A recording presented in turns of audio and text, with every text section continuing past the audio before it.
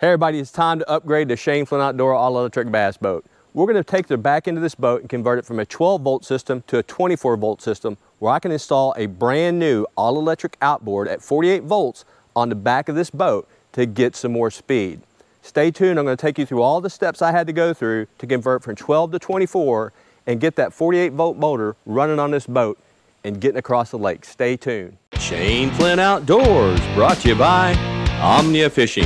Experience the most personalized tackle shopping on earth. And by MMA Fishing, fight the bite. And by Lead Time Batteries, the ultimate power solution for your boating needs. Woo-hoo-hoo-hoo! What a big girl!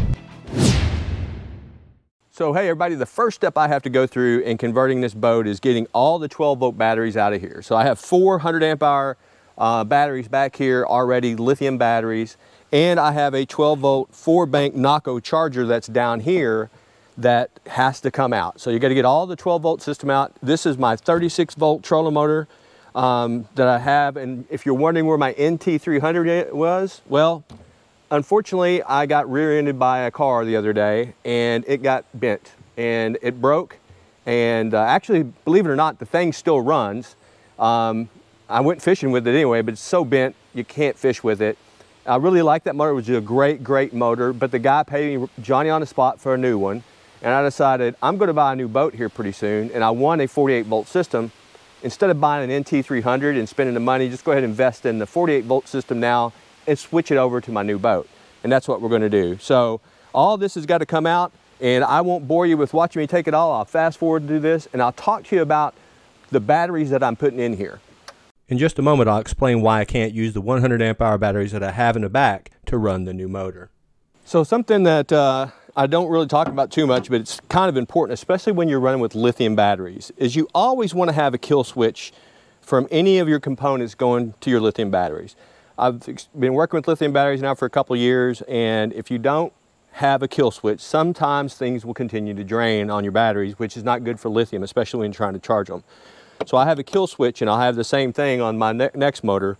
I'll just have to find a new place to mount this kill switch. But you want to have a kill switch, or if not, just completely unplug whatever component that's plugged into your lithium battery setup. I think it's just a smart thing to do. I do it up on front. I've got 3 batteries up front, and I have a kill switch for all that, my front trolling motor and my accessories. So you always want to make sure you have a kill switch, especially when you're running with lithium. So I could use the 100 amp hour batteries that I have, 4 of them in series to make 48 volts. But the new motor, which is 14 horsepower, requires 130 amps continuous to come from the batteries. These 100 amp hour batteries can only push out 100 amps per hour continuously. So that's why the battery change. So here's my 4-bank 12-volt battery charger for 400 amp hour batteries I had back here. Really great chargers, really happy with it. I'm going to need this in my new boat. I will be putting a 3-bank back here because I'm going to sell 3 of the lithium batteries when I sell this boat. But Naco chargers do a really good job automatically detect lithium or lead acid. Really great chargers. Finally got everything out. I need to clean it up a little bit and then we'll get started on the new stuff. All right folks, this is our 24-volt 230 amp hour Lithium battery. Lithium or Lead Time. Lead Time is a supporter of Shane Flint Outdoors. Great batteries. I've been using these for years. Never had a problem with them. Very dependable. They're very well priced and they get great customer service. And if you want one of these batteries, you can get 8% off at checkout with discount code Shane Flint, all one word, no space, and you get 8% off from Lead Time. That's part of their sponsorship to our channel. It's a discount there on their batteries. Now, 230 amp hours is a lot of amp hours, you might be thinking. And I've gone through the math several times and which motor that I wanted to go to. I was really considering a 20 horsepower motor, but I went with the 14 horsepower, which you see here in a little bit. The reason is you got to have a lot of amp hours because they pull a lot of amps. So the 14 horse that we have pulls 130 amps an hour at full throttle. The 20 horsepower, which will go about 2 miles per hour faster than the 14, pulls 200 amp hours. Now, I wanted endurance. I want speed, but I also want endurance. I want to be able to go for about 2 hours full throttle, or close to full throttle. with 230 amp hours, I get about an hour and 47 minutes of full throttle power on these 230 amp hour batteries. Now, downside to these batteries, heavy. Even though this is a lithium battery, it's 230 amp hours, it's 86 pounds. You probably struggle seeing me putting it up here. Really heavy battery. So gonna get them back here, gonna get them secure, and then I'm gonna get the chargers on there. I won't bore you with going through it step by step, but basically we're gonna strap down these batteries, get them secure, and get the battery chargers mounted here, which I'll bring out and talk about in just a few minutes.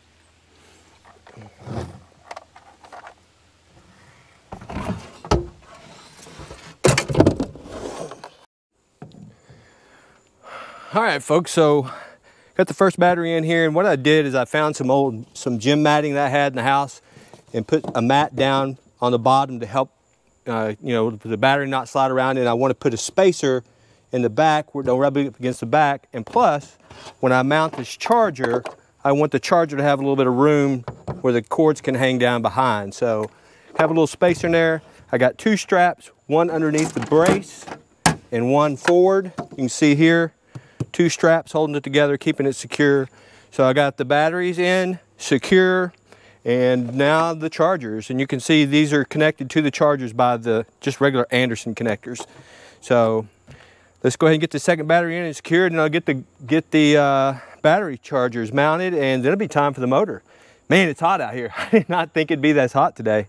It's the 14th of September, and I guess it's about 82 degrees outside, so no wonder I'm sweating so much. All right, let's get the work done. Almost there.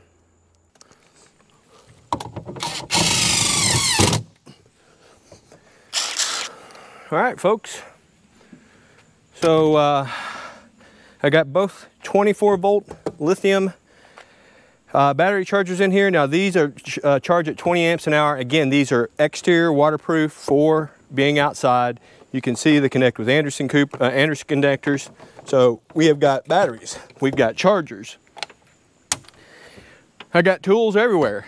I think it's time for the motor. Now the one thing that I am not going to mess with is I have a Naco charger. Typically when I come in, I have two plug-ins in my boat.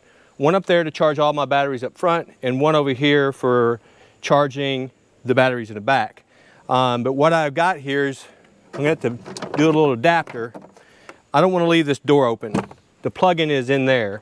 And I'm not going to modify this because, like I said, I'm selling this boat, and I want all these hatches to be in good condition when I sell it. So what I'm going to do is I'm just going to put a power connector here, dual, and just set it back here where I can just plug it in. And there go my dogs.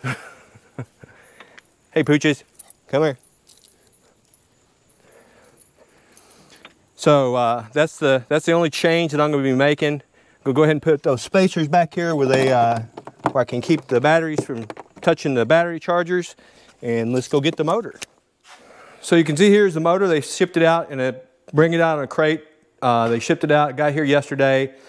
I'm going to open it up for you right here for the first time. I haven't opened it up yet. Let's see what it looks like. All right, there she is, 14 horsepower. Elco motor. I think it weighs about 70-something pounds.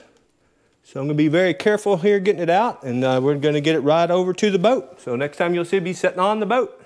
So here it is, folks, on the boat. Heavy. This is a 2-people lift. I barely got it up. It took everything I had to get it on here.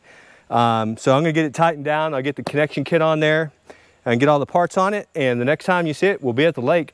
I'm going to hope we get 8.5 miles an hour on this. I got out of the NT300, got 5.2 miles per hour on the average. I'd like to get 8.5 average on this. We'll see how it does. We'll catch you out on the lake. See you in a few. All right, hey folks, we're out on the lake here. Got the Elco motor here, all fired up. I've been running around, making sure it works. It works great. I will say up front, had a little bit of a problem. Last night, when I put the throttle handle on, I put it on backwards. And when I did that, pulling the wrong way on the throttle cable released the throttle cable from the handle. And I was going crazy trying to figure out what the problem was, but I figured it out. And I got the throttle cable back into the wheel. Just took me a couple minutes to do it once I figured out what was wrong, but I put it in the wrong notch. There's 2 places to put the throttle cable. Here, I point at it. If you can see right here, I'm pointing, there's a notch here and a notch here, and I put it in the wrong one.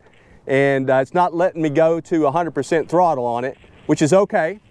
And the reason I know that is because the app that comes with Elco that reads it's Bluetooth to your motor, it gave me the error code and let me know and said, hey, I'm going to email a technician to tell you how to fix it. Well, I kind of know already how to fix it, but you know, it's pretty neat. The app works really good, tells you how much run time you have, how much battery time you have. You can see it there. It's a pretty neat little app, and it tells you everything. So pretty impressed with it so far. Now, I'll get the throttle cable fixed, but I'll tell you what, let's run it. I'm running like it, you can tell it's real windy out here today. I was running around 7.1 miles per hour at 4,200 RPM, 6,000 RPMs is max speed. So let's see what we can, I'll demonstrate what we're doing here. So the Elco motor is really easy to use, right? And easy is the way I like it. So it's got two buttons. It's got a power button and a forward and reverse. All you have to do is turn on the power button, and it clicks when the power's on, and just go hit forward, and then you just turn the handle like you do on your regular engine. We'll get it up to speed here.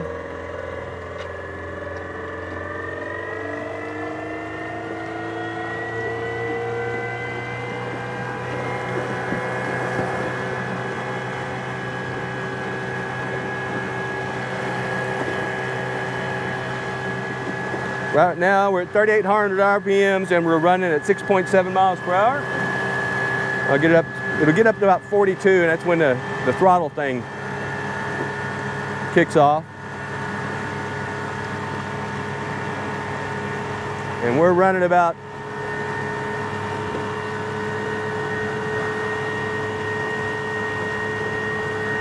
we're running 7.1 miles per hour right now, according to the app. And that's pretty close. Yep, pretty close. GPS is saying the same. So it runs pretty good. Does put out a pretty good wake, as you can see.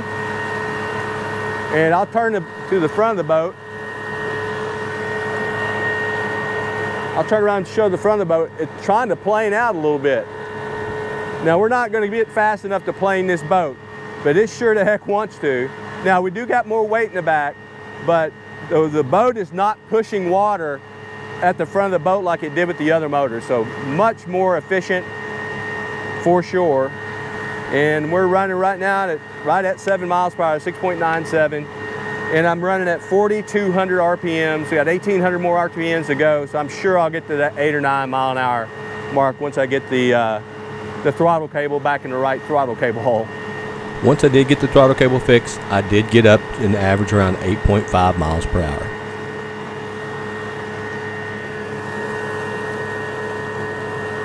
Well, there you have it, folks. Motor's running really well, very impressed. We'll bring her down. Pretty impressive. Like I said, once I get the throttle cable issue taken care of, I know I'll get up to 8 or 9, probably closer to 9 miles per hour. This thing moves out with this motor. Obviously, I went from 110 pounds of thrust to 270 pounds of thrust, so it should be a lot faster, right? Well, hey folks, I just wanted to do a little different type of video versus just a fishing video. For all you electric John boaters out there that are thinking about upgrading to a Elco motor, it's not that hard. 3 or 4 hours of work to take all the 12-volt stuff out. Like you've seen, I fast forwarded through everything, but it is much faster motor, obviously, and I'm pretty impressed. I think it's going to work out. So now you have a video to look at to see how to go from 12-volt to 24-volt to run a 48-volt motor. Well, hey everybody, thanks for tuning in. Until next time, tight lines and have fun fishing.